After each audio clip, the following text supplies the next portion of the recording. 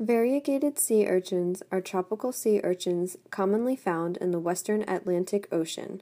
Males and females of this species are morphologically the same. Therefore, the only way to determine the sex of the urchin is by spawning the urchin and looking at its gametes. A common method to obtain urchin gametes is by injecting an urchin with potassium chloride. The amount of potassium chloride to be injected into the urchin varies between species. For variegated sea urchins, we inject them with a half a milliliter of 0.55 molar potassium chloride in order to increase their chances of surviving the spawning procedure.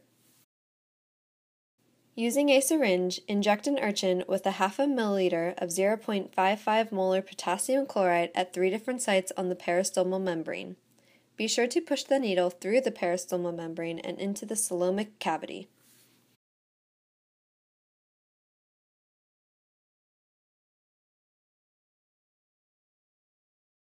Gently shake the urchin and place a boral side down in a small custard dish filled with filtered seawater.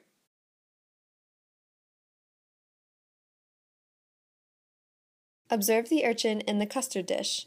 If the urchin does not spawn after 3 to 5 minutes, inject the urchin with an additional half a milliliter of 0.55 molar potassium chloride. If the urchin is male, the water will turn milky white. Quickly remove the urchin, dry, and place a boral side down in a small petri dish.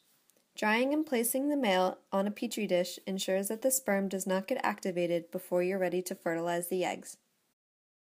If the urchin is female, you will see orange, string-like packets in the custard dish. Quickly remove the urchin and place a boral side down on top of a 150 milliliter beaker filled to the top with filtered seawater.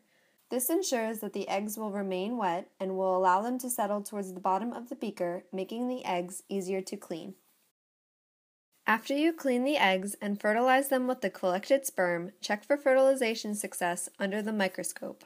You typically want to check for fertilization success 15 minutes after fertilizing. If fertilization was unsuccessful, the egg will lack a fertilization envelope. If fertilization was successful, a fertilization envelope will be present. You are now ready to raise your urchin larvae.